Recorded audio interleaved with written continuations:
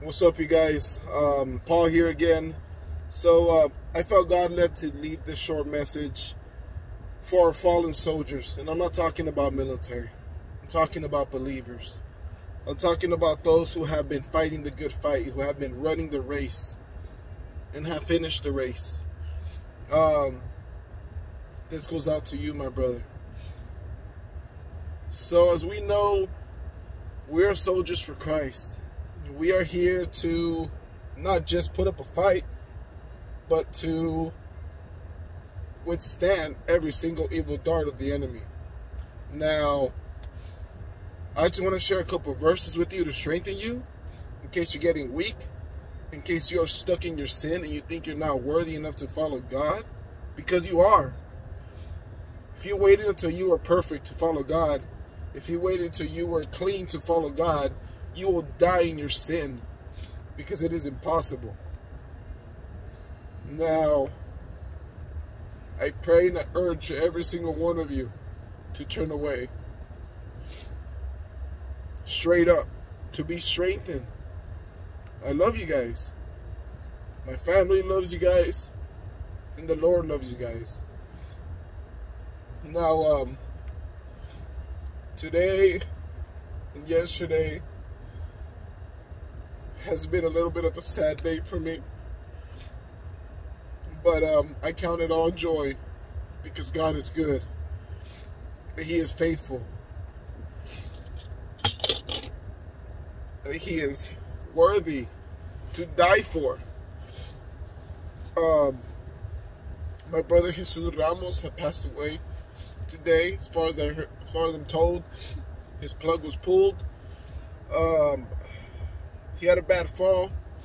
He had a couple seizures, and the brain just, Now, this is a tribute not just for him, but for every single brother out there that has passed away in their faith. I recently shared a video with the Water Walkers I'm a part of. I'm blessed to be a part of. That I will share to me by the Gangsters for Jesus crew I'm with.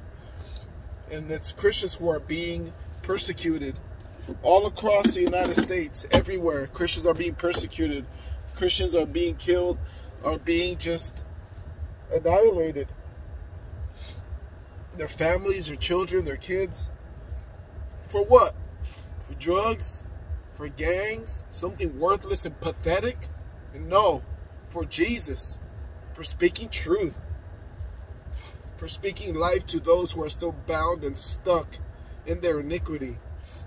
What does that bring you? Addiction? What does that bring you? Pain, depression, anxiety? No, it brings you freedom. Now, we're all human beings. And we all struggle with our sin. And no matter who you are watching this, you struggle with it. There's no pride that can cover that. Looking at a woman, looking at a man, TV, TikTok, all the junk you have on your phone, or when you go to Walmart, you're being married, or whether you go to work, cursing, drinking, smoking, double-sided, addictions. But you know what makes a real follower? What's in your heart? Are you trying to change? Are you changed? Are you trying to fight for truth, for God's honor and glory and blah, blah, blah? Or for your own? I don't know about you, but I don't post these videos so you can be like, oh, this and that, or so I can get famous, or so I can get money, or so I can be seen. I can care less, dude, if I get blocked, dropped, or just canceled out. Facebook already tried to warn me that I'm posting too many videos and that it's considered hate speech and stuff like that. I posted some of the things that they sent me. Other stuff I wasn't able to screenshot to post. Crazy, huh? How can they block my screenshots when only banking information and stuff for security purposes can't be screenshotted? I do it because the love of God burns inside of me. And I feel for people that need it, because I did too. Stuck in my own things. Stuck in my own iniquities. Not to get specific. But you know what? My brother Jesus, primarily speaking right now, He is the real life testimony. He's a real life testimony of giving it all all the way to the grave. Even though he was human, he fought every single day to get right with God. He fought every single day to get more knowledge with God. He fought every single day to be a good father. He fought every single day to be a good man. Which after his surgery, he was going to be a husband because he was already proposing. I don't even know if he still has the ring around there laying around. But be a good son, be a good friend, be a good brother, whatever. And every single day, he would seek the Lord. He would call me. We would go to events together. We would go to the mission and preach together, all to the lost souls. Fired up.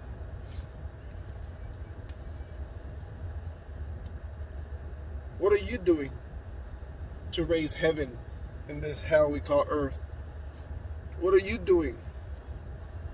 Now, Colossians 3:23-24, if you can open your Bible. If you're going to go on your Bible app, just listen to me, bro. Don't even mess with it. Open up the Word if you have it. Colossians 3:23-24, and it says, whatever you do, work at it with all your heart, as working for the Lord, not for human masters, since you know that you will receive your inheritance from the Lord as a reward. It is the Lord Christ you are serving. Now, I don't just speak for my brother Jesus and for all my brothers and sisters and for myself, but I don't seek to please any one of you guys. I don't seek to please anybody but my Lord, my God, my Savior, who doesn't just have the power to calm the oceans, the seas, the storms, to cast out demons, but to raise the dead. That's the type of power that my Father has. And you know the beautiful thing and the crazy thing that he says, the greater things you will do in my place. Greater things. That's pretty intense. But yet we lack faith. We lack faith to even resurrect the dead person. We lack faith to even pray for someone for COVID and they get healed. Some of us anyways. We lack faith, period. Now I saw my brother's heart, and he was a man of God, and I know that he passed with God burning inside of him, so he's in glory right now. And you know what? If you have a loved one that has passed, guess what? They're in glory right now if they died with Christ in their heart. If not, then I'm sorry, because I have some that didn't and have some that did, but I'm not naive to the truth. I'm accepted to it. And he died with the Lord in his heart. We are all called, people. I can be preaching to you right now. Someone can come up to my window and shoot me in the head. It's happened in neighborhoods. It really has happened. We never know. We never know. So what are you going to do with the little time you have? Because one day you're going to die. And it's not about what you're remembered for. It's about how you fulfilled your purpose as a soldier for Christ and what he tells you when you go up there. Good job, my faithful servant. Or, bro, what were you doing the whole time you were down there? You missed the point of the life that I gave you. I don't know about you, but I want to hear the first one.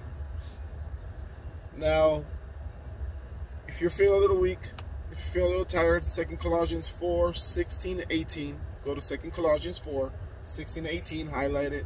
I like to just draw boxes around it or underline it. It says, therefore we do not lose heart.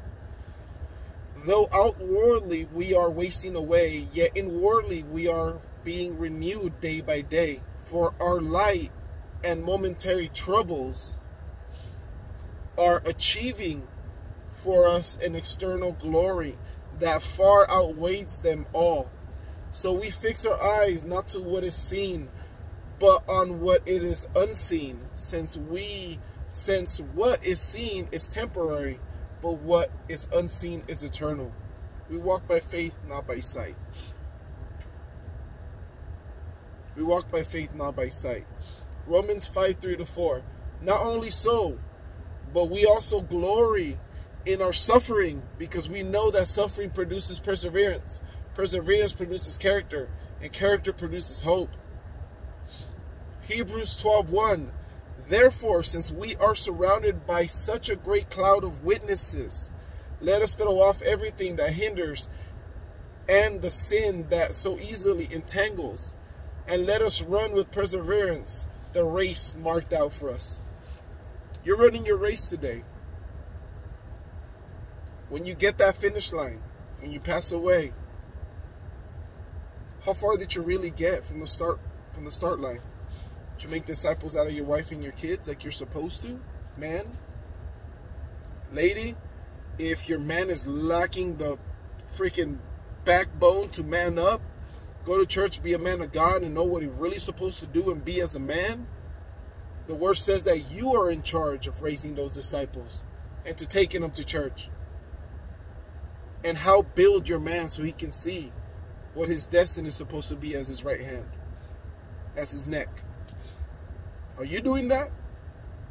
Or are you hindering him, if he is the man of God, from allowing him to step up and taking that place because you're more dominant? All in all, what are you all doing in your own life, in your spiritual walk?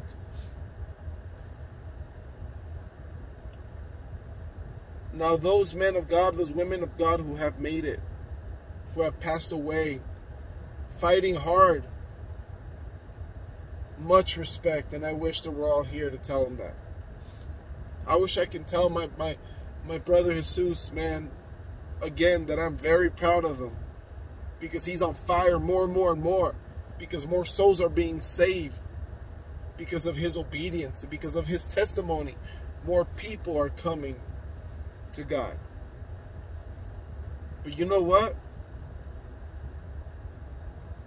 His death will speak multitudes. And I hope not just to you, if I'm speaking to his family, but to everyone else out there. For he did not seek to please you. Straight up, I talk to him all the time, for the most part. He sought to please God, just like I do. And in pleasing God, it changes us into being a better husband, a better father, a better son, a better friend, a better whatever. Because once you accept the fact that God surrounds everything in this world, everything in your life, it will change and mold the way you speak, the way you act, the way you do things. So let it be a testimony of faith. Let it be a testimony of power. Because if you do good, if you change your ways, and if you come to God, you will reap the harvest that is beyond anything you can get with your overtime at work, trying to make all that money. Galatians 6:9 says, let us not become weary in doing good, for at the proper time we will reap a harvest if we do not give up. We will reap a harvest if we do not give up. Whatever you do, work at it with all your heart as working for the Lord, not for human masters. Remember that. I love you guys. And I really hope that his testimony, that my testimony, that your testimony will be heard across mountains and mountains and mountains. Because even though we are soldiers for God, it still hurts to lose one another. But that's the sacrifice, people. For to live is Christ and to die is gain. Until my death, I will fight. Not just for you, not just for my family, but for my God. Now in the name of Jesus, I proclaim peace, prosperity, strength, everything. Everything. It's time to soldier up. This was for you, brother Jesus. I love you, bro. And you'll be missed. Freaking soldier right there, man. Real soldier right there. I love you guys.